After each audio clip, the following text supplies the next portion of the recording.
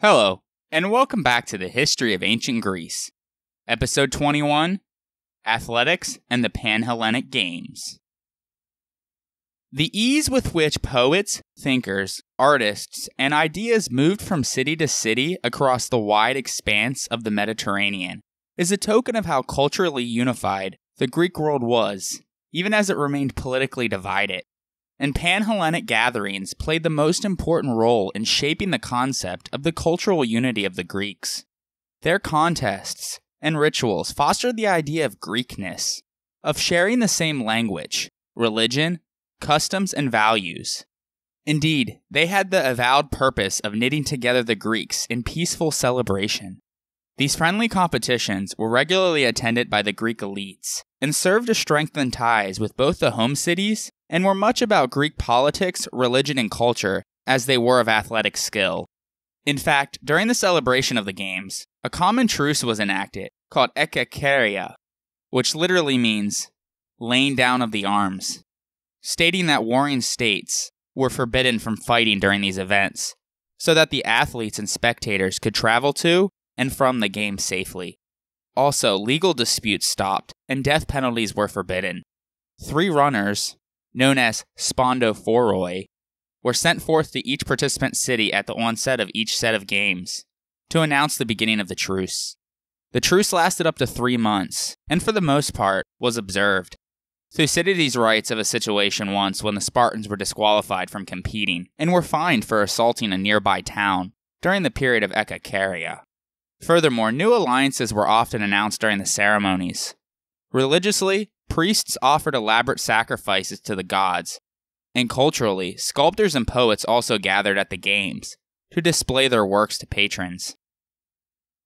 The Olympic Games evolved into the most influential athletic and cultural stage in ancient Greece, and arguably in the ancient world. Only free-born Greeks, however, could participate, and beyond that, it was only those who were wealthy enough to spend the time to become outstanding athletes. Not those farmers who spent all their time just surviving. Although victories brought glory for their city-state, these men competed as individuals, not as national representatives on teams, as in the modern Olympic Games. The emphasis on physical prowess and fitness, competition, and public recognition by other men as winners corresponded to the ideal of Greek masculine identity based on the virtue and fame that was inspired by the legends of the Homeric warrior kings. Thus, the games kept alive the ancient ideal of the individual hero, that is to be declared the aristos, or best, by gaining victory over a worthy opponent. The content and the spirit of the Olympic Games had changed little from the games described in the Iliad. The event still tested speed, strength, dexterity, and endurance, precisely the qualities desired in a Homeric warrior. To us, the Olympic Games are a series of sporting events, but for the first 1,000 years of their history, they were part of what was primarily a religious occasion. The focal point of Olympia was the altar to Zeus, and this was flanked by his temple on one side and by the temple of his wife Hera on the other. Even fines on athletes who broke the rules were often paid in the form of statues of Zeus. In fact, a whole line of them stood on the north side of the enclosure. And once the games started, around half of the overall activities of the festival were devoted to religious activities. This combination of religion and athletics may seem odd to us, but it was not strange to the Greeks, for at least 3 reasons. First, funeral games at the burial of heroes were traditional. For example, Homer describes those for Patroclus in the Iliad. Athletics were therefore linked with the spirits of the dead and the deities of the underworld, and this was easily extended. Secondly, skill and achievement of any kind were a proper offering to the gods. The gods were thought of as graceful, powerful beings, and they would naturally appreciate these qualities in men. Thirdly, the whole of Greek society was marked by competitiveness. Since religion was associated with most areas of Greek life, it was inevitable that competitiveness, too, should be linked with religion. The Hellenodochi were the judges of the Olympic Games. Originally, there was only one judge, but it eventually expanded to 12. They were elected from the ruling families of Elis, as the nearby polis of Elis was in charge of running the festival, and their post only lasted for one Olympics. In the 10 months preceding the games, the newly elected judges lived in a special building in Elis, called the Hellenodokaion, where they were trained by the Nomophalakes, meaning guardians of the law, in the rules and regulations of the Olympic Games. They also supervised the training of the athletes, selecting those who were well-trained and rejecting those who were not performing at a satisfactory level. The trainers for the individual athletes had to be present, but could not intervene or they were punished accordingly. They evaluated each athlete on behavior, character, and morality, as well as the more standard attributes such as power, stamina, and resistance. It seems that only young people were allowed to participate, as Plutarch relates that one young man was rejected for seeming too mature, and only after his male lover vouched for his youth, with the king of Sparta, was he permitted to participate. In any event, those that were approved were entered into a special list, called the Leukoma. 2 days before the games, the athletes which were eligible left Elis for Olympia, in a procession led by the Hellenodokaion. Before being able to participate, however, every athlete had to take an oath in front of the statue of Zeus, saying that he had been in training for at least 10 months. Originally, athletes competed wearing loincloths covering their genitals, but this item of clothing was eventually phased out, and in a rare departure from the ancient Mediterranean tradition against public nakedness, Greek athletes competed in the nude. Hence the word gymnasium, from the Greek word gymnos, meaning naked. This was introduced in 720 BC, either by Orsippus of Megara or Ancanthus of Sparta, with different accounts from Pausanias, for the former, and Thucydides, for the latter. Regardless, one of them became the first of all Greeks to be crowned victor naked, and thus the practice was adopted from there on out. The athletes competed nude, not only because the weather was really hot, as the games were held in late summer, but also as a celebration of the human body. Olive oil was used by the competitors, not only as a substitute for soap for washing, bathing, and cleansing, but also as a natural cosmetic to keep the skin smooth and provide an appealing look for the participants. It was also extremely effective in limiting your opponent's grip in the combat competitions. If you want to imagine how effective olive oil can be, gather a group of your friends, strip down naked, slather each other up with olive oil, and try to wrestle and see how effective you are at grabbing a hold of each other. I'm just going to leave it at that.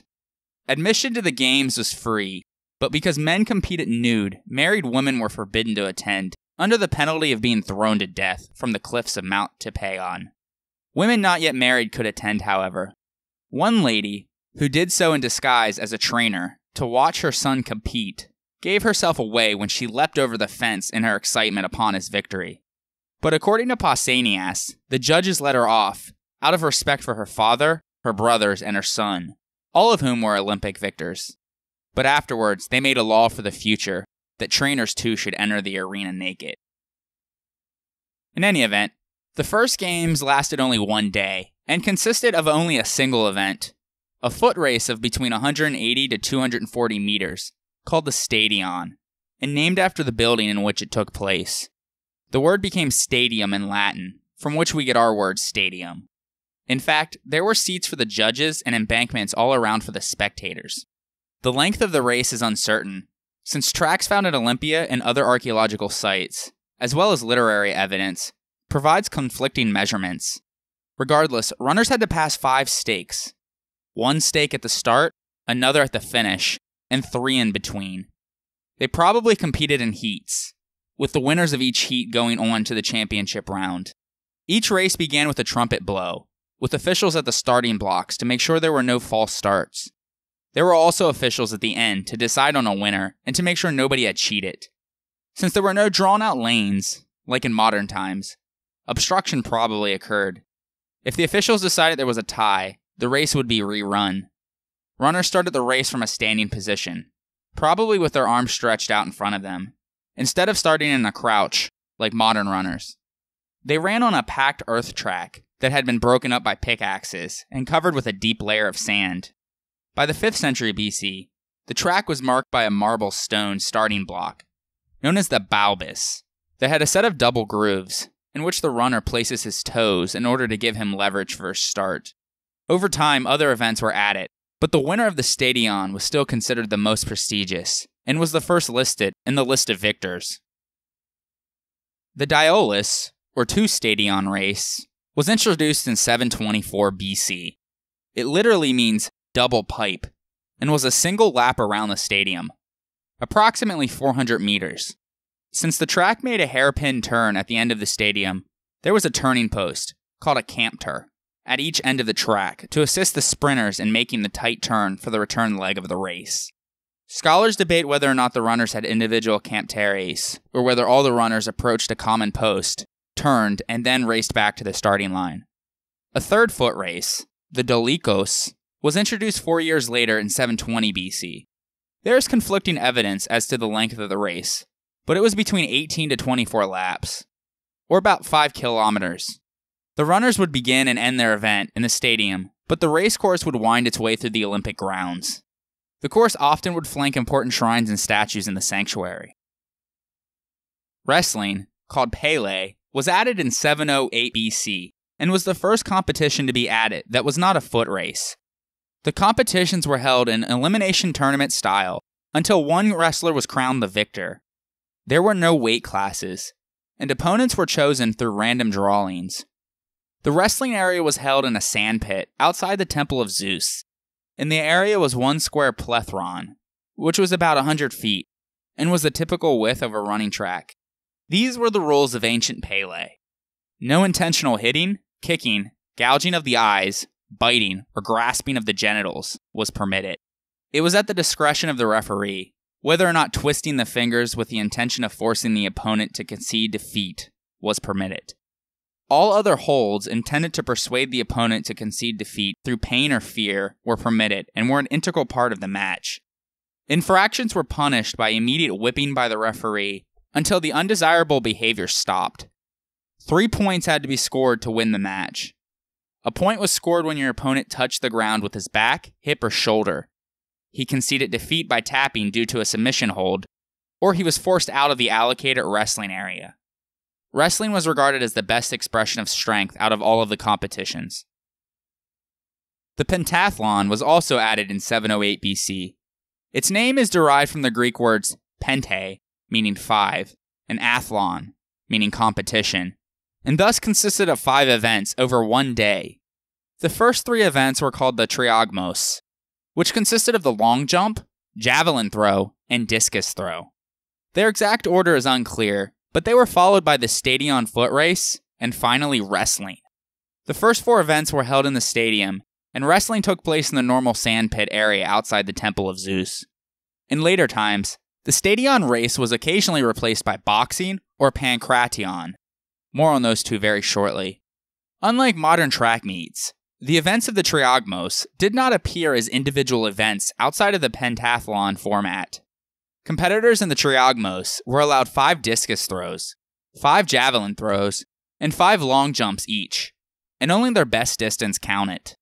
The discus throw had essentially the same basic format as its modern version, although the actual technique and rules may have differed. However, the discus, which was 9 pounds of solid bronze, was thrown from a raised platform rather than on a level field. The javelin throw used a leather strap, called an ankyle, rather than having the athlete grip the shaft of the javelin instead. When the javelin was released, the strap unwound, giving the javelin a spiraled flight, and thus probably increased the distance. The javelin, like the discus, was thrown for length, but in addition, there was a second section of it where they threw for accuracy. The javelin was a lighter, longer version of a war spear. The ekabolon was the event won by distance. The stokastikon was the event based on accuracy. The long jump is perhaps the most unusual, compared to the modern version. A long jumper was aided by the use of halteres, which were stone weights that the athletes would hold and swing to help propel themselves further. It probably aided in lengthening the jump through momentum or achieving a cleaner landing. His jump probably consisted of 5 separate leaps, more like the modern triple jump, which is a hop, skip, and then a jump. This is the hypothesis that actually created the triple jump, because distances of long jump victors have been recorded to regularly reach over 50 feet. which is almost impossible with modern techniques, even with weights for momentum. The world record for long jump at this moment is only 29 feet. The triple jump is 60 feet, hence the hypothesis. It is unclear how a winner was chosen, but there are many theories that circulate. The first, and most unlikely, is that in order to be proclaimed the victor, a competitor must win all 5 of the events. This method is impractical, for the prize would have hardly ever been awarded. Another hypothesis is that perhaps an athlete that was victorious in just 3 events was declared the overall winner. One of the more common theories is that only a certain amount of competitors would qualify for the final event, wrestling, based on their performance in the previous 4 events. Ultimately, the victor of wrestling would be deemed the champion of the entire pentathlon. In any event, pentathletes were considered to be among the most skilled athletes, and their training was often part of military service, as each of the 5 events in the pentathlon was thought to be useful in war or battle. The wide variety of skills needed to compete meant that pentathletes were held in high esteem as physical specimens. In his rhetoric, Aristotle remarked, "A body capable of enduring all efforts, either of the race course or of bodily strength. This is why the athletes in the pentathlon are the most beautiful." Boxing, or pygmachia, which literally means fist fighting, was added in 688 BC. It dates back to at least the 8th century BC, as it took place in the Iliad. One legend holds that Theseus invented a form of boxing in which 2 men sat face to face and beat each other with their fists until one of them was killed. Regardless, the extant sources about ancient Greek boxing are fragmentary or legendary, making it difficult to reconstruct its rules, customs, and history in great detail. Still, it is clear that gloved boxing bouts became increasingly brutal over the centuries. Participants trained on punching bags, called akorikos, that were filled with sand or flour. Initially, soft straps made of oxhide, called hemantes, were wrapped around their hands and knuckles several times, leaving their fingers free. But in the 5th century BC, the sphairae were introduced. Very similar to the hemantes, except that the exterior was much harder, and sometimes metal was added in order to facilitate greater damage. They also wrapped up their wrists and forearms sometimes with a leather band, called oxus, for greater support when punching. There was no protection for the face or head though. As you can see, their protection was not like ours today, and indeed, probably caused more damage than just a naked fist would have done. Also, open-handed blows were also allowed. There were no weight classes, and opponents were chosen through random drawings. The fights had no rounds, no time limits, no rest periods, and no rules against hitting a man while he was down. Bouts continued until one man either surrendered or died. In the event of any deaths, it was legally treated as an accident and not manslaughter. Chariot racing, or harmatodromia, was introduced in 680 BC. It is unknown exactly when chariot racing began, but it also is described in the Iliad, taking place at the funeral games of Patroclus. As we described in episode 10, a chariot race won by Pelops also was said to have been the event that founded the Olympic Games, though it was not in reality the founding event. Although chariots were no longer used in battle, chariot racing at the Games was a way for the Greeks to continue to demonstrate their power and prosperity to the Greek world.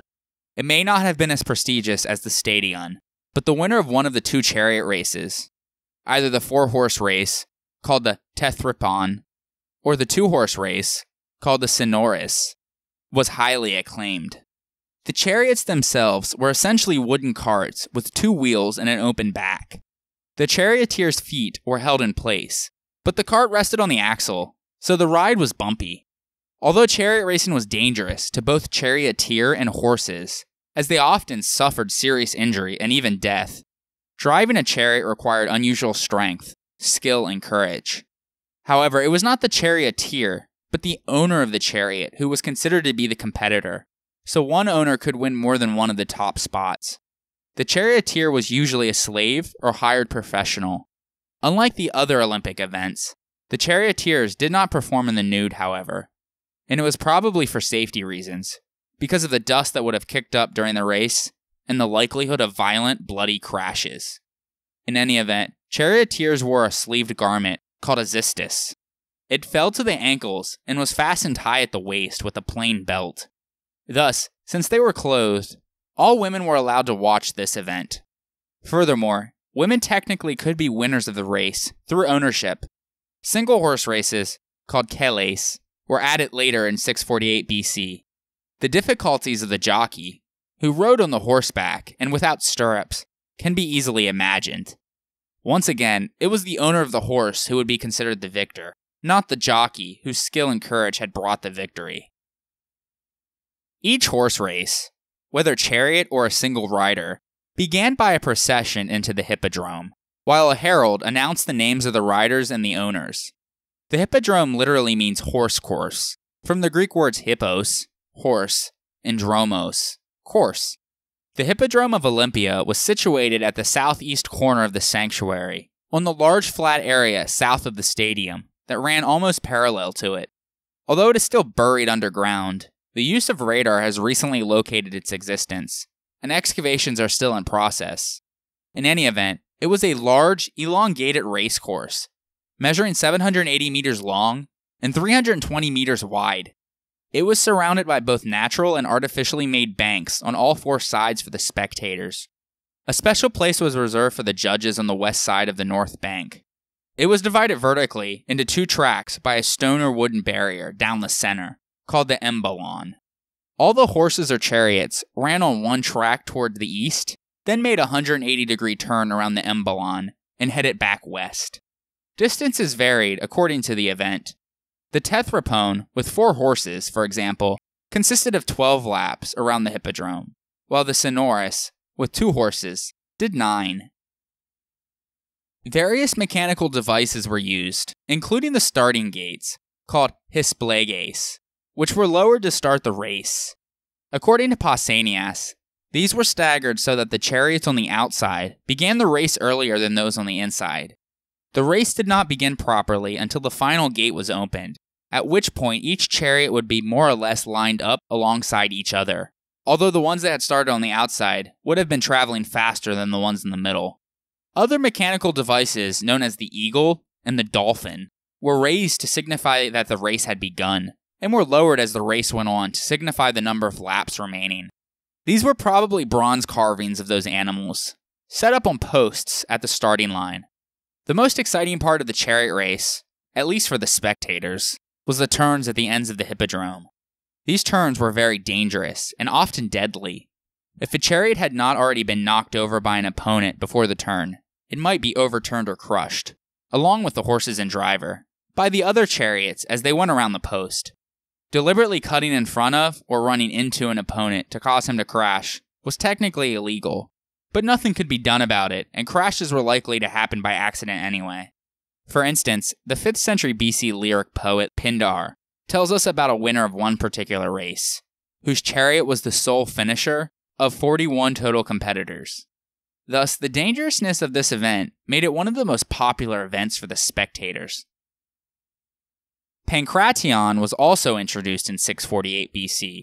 It was a fighting combination that combined elements from both wrestling and boxing, as well as other types of kicking, holds, locks, and chokes on the ground. Very similar to today's mixed martial arts competitions. It was a violent, anything-goes type of fight, except for eye gouging and biting. Pankration literally means all of your might, from the Greek words pan, or all, and kratos, strength, might, or power. It was also sometimes referred to as pamakion, or total combat, from pan and make, meaning combat. In Greek myth, Heracles and Theseus were said to have invented pankration as a result of their physical confrontations with their various opponents. However, it more than likely came about as a method for training for Greek soldiers, who needed to be effective hand-to-hand combatants once their spears broke in the phalanx. Like boxing and wrestling, there were neither weight divisions nor time limits in pankration competitions. The contest itself usually continued uninterrupted until one of the combatants submitted, which was often signaled by the submitting contestant raising his index finger. Although knockouts did occur, most pankration competitions were decided on the ground, where both striking and submission techniques would freely come into play. Pankratiasts were highly skilled grapplers and were extremely effective in applying a variety of takedowns, chokes, and joint locks. In extreme cases, a Pancration competition could even result in the death of one of the opponents. Pausanias describes a statue he saw of one Pancratis, who, as he put it, fought his last remaining rival for the wild olive. This opponent, whoever he was, caught Arachion and held him with his legs in a powerful scissor grip. At the same time, he started to throttle him with his hands. Arachion then broke one of his opponent's toes. Arachion died from the strangling, but at the same time, the strangler gave in because of the pain in his toe. The Elians crowned Arachion's corpse with a wreath and proclaimed him the winner. Furthermore, some tombstones show athletes who were disfigured after their competition. As we can see, Pancration was a vicious sport, not for the weak-hearted. Wrestling, boxing, and Pancration competitions were held in tournaments with 4 or 5 rounds, which would be a field of 16 to 32 athletes. Preliminary contests would have been held prior to the games to determine who would participate in the main event. Each tournament began with a ritual to determine the opponents. A 2nd century AD satirist named Lucian describes the process in great detail. A sacred silver urn holding bean-sized lots was brought out.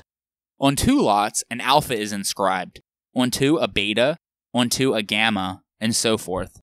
Each athlete comes forth, prays to Zeus, puts his hand into the urn, and draws out a lot. The athlete's hands are held so they can't read the letter they have drawn. When everyone has drawn a lot, one of the Hellenodicae then joins the athlete holding the alpha to the other one who has drawn the alpha, and so forth for the remaining letters. This process was apparently repeated every round until the finals. If there was an odd number of competitors, one of the lots was designated to be drawn for a bye, called ephedros, which literally means reserve. There thus was an ephedros in every round until the last one. The same athlete could be an ephedros more than once, and this could of course be of great advantage to him, as he would be spared the wear and tear of the rounds imposed on his opponents. If you won a tournament without being an ephedros in any of the rounds, you were called an anephedros, or non-reserve, and it was considered a very honorable distinction.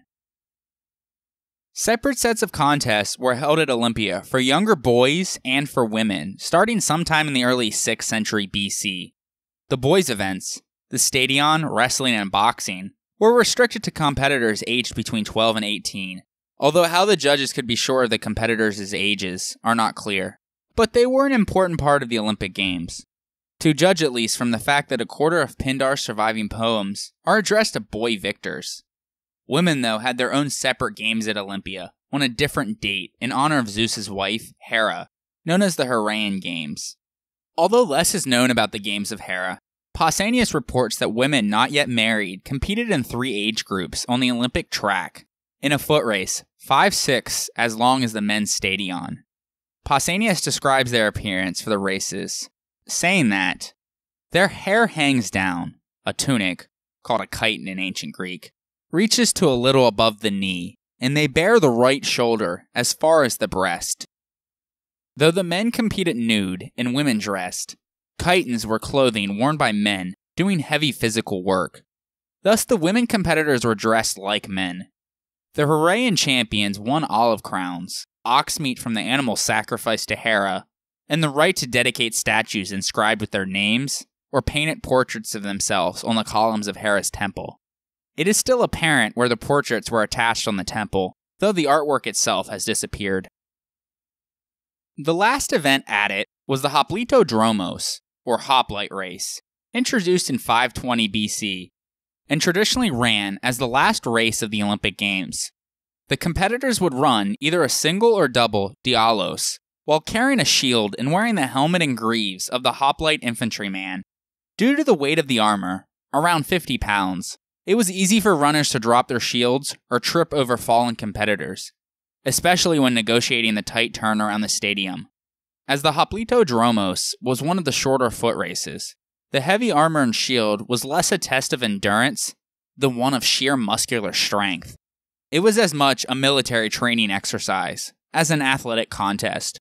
Encounters with squads of expert Persian archers, first occurring shortly before the hoplitodromos was introduced, must have suggested the need for training the Greek armored infantry in fast, rushing maneuvers during combat. Additionally, the length of the hoplitodromos coincides well with the effective area of the Persian archers' zone of fire, suggesting an explicit military purpose for this type of training. With the addition of the hoplitodromos, the program of the Olympic events had reached its final form.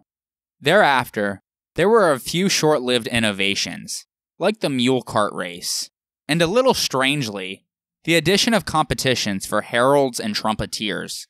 But generally speaking, they continued for nearly 800 years unchanged. The addition of these events meant that the Olympic festival over time grew from 1 day to 5 days, 3 of which were used for the athletic competitions. The other 2 days were dedicated to religious rituals. On the first day, the sacrifice of the 100 oxen to Zeus was performed. This type of sacrifice was called hekatombe, from the Greek words hekaton, or 100, and bous, meaning bull or oxen. Also, the athletes were checked over by the judges and swore the aforementioned oaths to Zeus. On the second day, the equestrian events took place in the morning, and the pentathlon in the afternoon. On the third day, religious observances were held in the morning, and the younger boys' events took place in the afternoon. The fourth day was one of the more exciting ones. In the morning, at the stadium, the Stadion Dialis and Dolikos foot races took place with the wrestling, boxing, and pankration matches in the afternoon, followed by the hoplitodromos to end the athletic events. A surprising end, perhaps, but one that reflects both the emergence of the hoplite as the main defense of the state and the Greek preference for a quiet end to excitement, whether in the theater or in the stadium. On the final day, there was a banquet for all the participants, consisting of the 100 oxen that had been sacrificed to Zeus on the first day. The crowning ceremony for the victors was also a religious rite. Since the goddess Nike would crown them eternal victory, Olympic victors were considered to be divinely favored. Victors originally received no financial prizes, only a kotinos, a symbolic honor of a garland of olive leaves from the sacred temple of Zeus. But the prestige of victory could bring other rewards as well, especially in his home polis, where he was often granted triumphal processions, civic honors, and in some cases, large sums of money, after it was developed, of course. Prizes with material value could be awarded in later Greek athletic competitions, however. Sculptors would create statues of Olympic victors, and poets would sing odes in their praise for money. There were no prizes or accolades given for second and third place finishes, though. So essentially, in the ancient Olympics, if you weren't first, you were last. The traveler to the Olympic festival, though, would see much more than just athletes. Spectators came in the thousands, and with them all sorts of people who have attended fairs in every age and country. Drink sellers, showmen, cooks, gamblers, peddlers, thieves, singers, prostitutes, traveling actors, and so forth. One later account says, many miserable so-called teachers could be heard shouting and reviling each other around the temple, while their so-called pupils fought with one another. Writers were reading their rubbish aloud. Many poets were reciting their verses to the applause of others. Many conjurers were showing off their tricks, fortune tellers theirs. There were countless advocates perverting the law, and more than a few peddlers hawking everything and anything. Women were also present, although they were not allowed into the stadium to watch the events. Only the hippodrome, that is.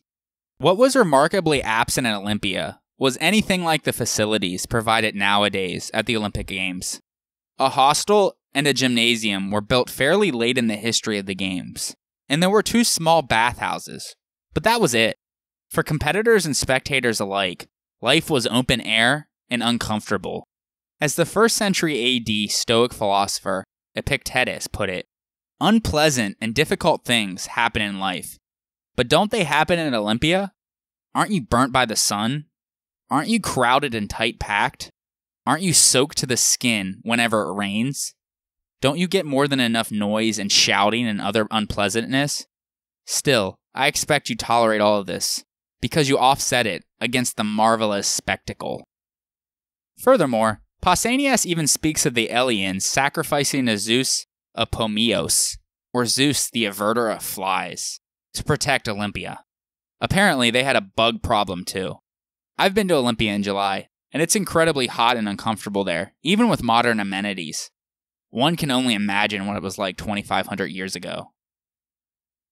Regardless, Olympia and all of the Panhellenic sanctuaries increased greatly in popularity and prestige in the 7th and 6th centuries BC. Ever greater numbers of people came to worship, consult oracles, and participate in or attend musical and athletic competitions. The two biggest attractions were the sanctuaries of Zeus at Olympia and of Apollo at Delphi. By the end of the 7th century BC, the athletic games in honor of Zeus were drawing spectators and contestants to Olympia from the entire Greek world. Shortly thereafter, the Olympic Games were joined by similar new Panhellenic festivals and games at other sanctuaries. The Pythian Games for Apollo at Delphi in 582 BC, following their victory in the First Sacred War. The Isthmian Games for Poseidon at Corinth in 581 BC, following their expulsion of the Kypselid tyranny. And the Nemean Games for Zeus near Argos in 573 BC. The new games were integrated into the 4-year Olympiad so that there would be one major game every year, with the Olympics remaining the premier event. The events competed in and the prizes awarded were similar to that of Olympia. Instead of the olive leaf foliage, though, victors at the Pythian Games received laurel, which was sacred to Apollo, those at Nemea, the wild celery leaf, and at Isthmia, the pine.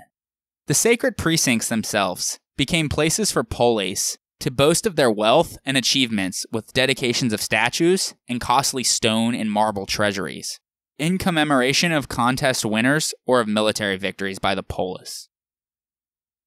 At Delphi, administration of the Pythian Games were overseen by the Amphictyonic League.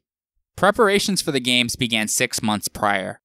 9 citizens from Delphi, called theoroi, were sent to all Greek cities to announce the beginning of the games in order to attract athletes, as well as to declare the period of the sacred truce, called hieromenia, aiming at protecting not only the theoroi and the athletes who traveled to Delphi, but also the temple of Apollo itself. It was very similar to the sacred truce of Olympia. If a polis violated this truce, though, it had even graver effects, because then its citizens were not only forbidden from participating at the games, but also from visiting the sanctuary and consulting the oracle. The Pythian Games lasted for 6 to 8 days, and were started by the reenactment of the victory of Apollo over Pythian. After a glamorous procession, a ritual sacrifice was performed in the temple of Apollo, seeing as Apollo was the god of the arts and music. At the Pythian Games, there was also competitions in choral and solo poetry, and in musical performances of the Aeolus and Kythara, both with or without singing. On the 5th day, the athletic events began. In addition to those performed at Olympia, there were also gymnastic competitions.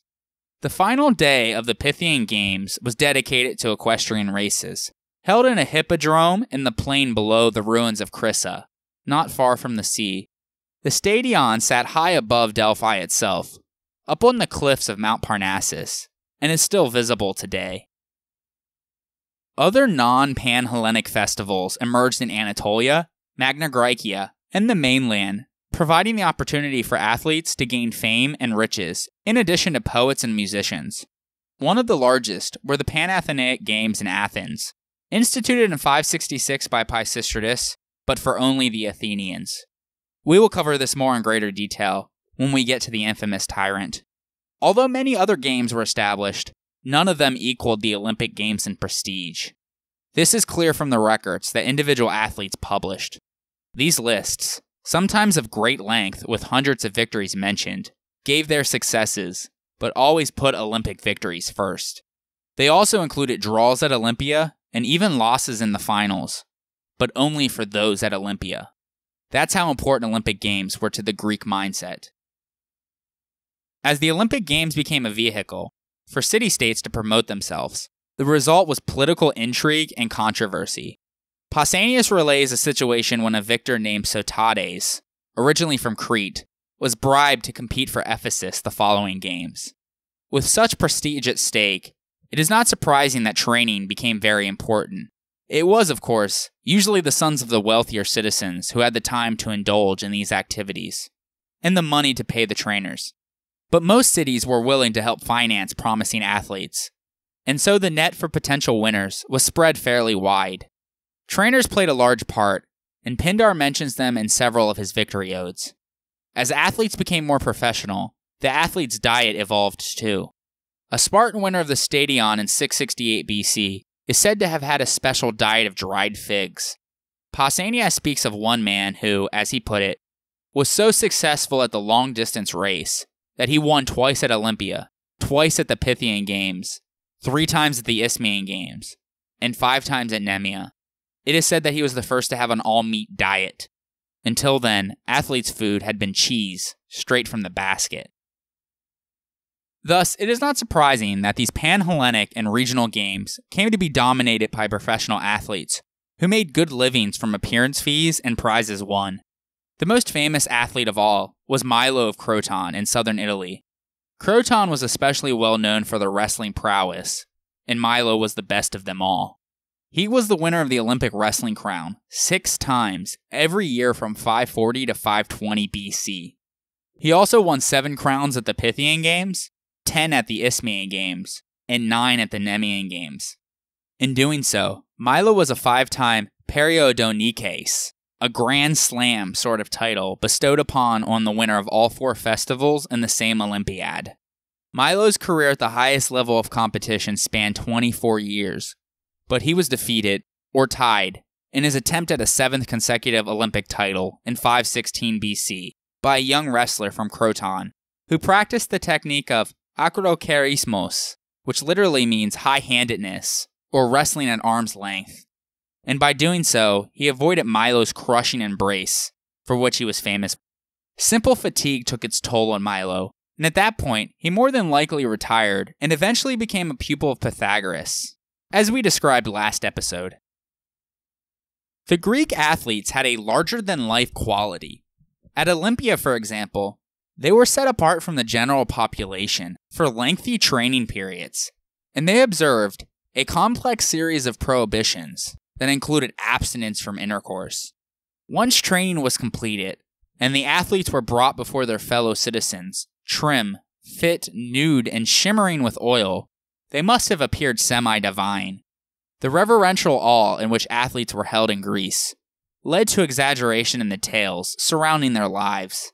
In Milo's case, Aristotle began the myth-making process, with reports likening Milo unto Heracles. His daily diet allegedly consisted of 20 pounds of meat, 20 pounds of bread, and 18 pints of wine. And Athenaeus continued the process, with the story of Milo's superhuman strength, saying that he carried his own bronze statue to its place at Olympia, and even carried on his shoulders a full-grown bull, a feat also associated with Heracles, before slaughtering it, roasting it, and devouring it whole in one day. His wrestling grip was so tight that one report says that he was able to hold a pomegranate in his hand without damaging it, while challengers tried to pry his fingers open. His balance was so impeccable that he was able to maintain his footing on an oiled-up discus while others tried to push him off of it. He was also renowned for his showy stunts. During one wrestling match, he was purported to have burst a cord about his brow by simply holding his breath and thus inflating the veins of his temple. It is perhaps Milo's sudden death which makes him most akin to the heroes. There is a hint of hubris in this account, and a striking contrast between his glorious athletic achievements and his sudden ignoble death. According to tradition, Milo was walking in a forest when he came upon a tree trunk split with wedges. In what was probably intended as a display of strength, Milo inserted his hands into the cleft to rip open the tree. The wedges fell from the cleft, and the tree closed upon his hands, trapping his hands inside. Unable to free himself, Milo was eventually devoured by wolves. Of course, the system of professional athletes was criticized. As we made mention last episode, Xenophanes was foremost among them. In the 6th century BC, trying to discredit athletic prowess, he said, "If a man is victorious in speed of foot, or in the pentathlon, or the precinct of Zeus lies beside the streams of Pisa at Olympia, or in wrestling, or in the painful art of boxing, or in that terrible contest called the Pancration. He is looked up to with honor by his fellow citizens, and is given a high seat at festivals, and maintenance at public expense, and gifts to have as his treasure. He gets all this too if he wins with horses, but he is not as deserving as I, for my wisdom is better than the strength of men or horses. For even if a good boxer is one of the people, or a good man at the pentathlon or at wrestling, the city is no better run because of this, nor are her storehouses enriched. Aristotle later doubted the value of professional athletics for proper education, saying, "The athlete's training neither produces a good condition for the general purposes of civic life, nor does it encourage ordinary health and the procreation of children. Some amount of exertion is essential for the best state of body, but it must be neither violent nor specialized, as is the case with the athlete. It should be rather a general exertion, directed to all the activities of a free man." And Galen, the distinguished 2nd century AD doctor, complained bitterly of the malpractice of trainers, whose fraudulent art produced mindless, ugly, distorted men. But these writers were an intellectual minority. As is the case today, the ordinary people love the festivals for their atmosphere, the crowds, the entertainment, and the excitement. It may seem strange that the greatest and most glorious of all Panhellenic festivals was celebrated near the western shores of the Peloponnese. One might have looked to find it nearer the Aegean. But situated where it was, the scene of the Olympic Games was all the nearer to the Greeks beyond the Western Sea, and none of the peoples of the mother country vied more eagerly or more often in the contest of Olympia than the colonists, who had founded new homes far away on Sicilian and Italian soil. In this way, the Olympic festival helped the colonies of the West keep in touch with the mainland. It furnished a center where Greeks of all parts met and exchanged their ideas and experiences. It was one of the institutions which expressed the consciousness of fellowship among the scattered folks of the Greek world, and it became a model for other festivals of the same kind in promoting a feeling of national unity. At the beginning of the Archaic period, the Greeks were still a relatively isolated and economically backwards people, organized politically into low-level chiefdoms. By the late 6th century BC, they had a culturally advanced state society that spread across the entire Mediterranean and were major players in the complex international market economy. The supreme political achievement of the Archaic Age Greeks was the polis, which in the course of the period evolved from narrow oligarchy to tyranny to a more broadly based polity in which the majority of its members participated in its governance. Because the people, and not just the elite, had a stake in the polis, the sense of loyalty and dedication to the commonality of citizens, as Aristotle called it, was profound. It was this polis-citizen bond that made the Greek city-state unlike any other form of state in the ancient world. This fierce loyalty translated into a deep conviction that no persons from outside the state could be allowed to violate its independence. Civic pride was the cement of the polis, and was largely responsible for the cultural flowering and sense of kinship of the Archaic period. The growing awareness of a shared Greekness, what Herodotus called Hellenikon, or the Greek thing, would culminate in the early 5th century BC, when the Greek polis united against the attempts of the Persian Empire to conquer Greece. In the so-called Greco-Persian Wars, the Greeks would equate the freedom of their individual polis with the freedom of all Greeks against the slavery of the Persian tyrant. This shining moment of Panhellenic solidarity would soon fade, however, and for the next century and a half, the polis and the ethne of Greece would continue in their old ways, despite a growing realization among many observers that wars of Greeks against Greeks were tantamount to civil war within a city-state. For most of that period, diplomatic and military activity would center on two great powers, Sparta and Athens. So it is to those who we will turn to next. So join us next time on the History of Ancient Greece, Episode 22, Sparta Ascendant. If you haven't done so yet, please head on over to iTunes and rate and review the show. It would help the podcast grow immensely. Also, while you're there, subscribe to the show so it comes onto your phone every week. If you don't have iTunes, you can catch the show on SoundCloud, Stitcher, or Google Play. Also, make sure you're checking out the website at thehistoryofancientgreece.com, where I've posted a lot of neat supplementary photos, maps, and charts for each episode. Thanks everyone for your continued support, and I hope you are enjoying the podcast. I would like to give a special thanks to the amazing artist Michael Levy for allowing me to feature his music on this podcast. He transports you to the ancient world, bringing to life the melodies and using the techniques of the past. A new song will be played every episode. This one is titled Ode to Orpheus, from his album Apollo's Lyre. If you like what you heard and are curious to learn more about ancient Greek music, check out his website at ancientlyre.com. His albums are available in every major digital music store, including iTunes, Amazon, and Spotify.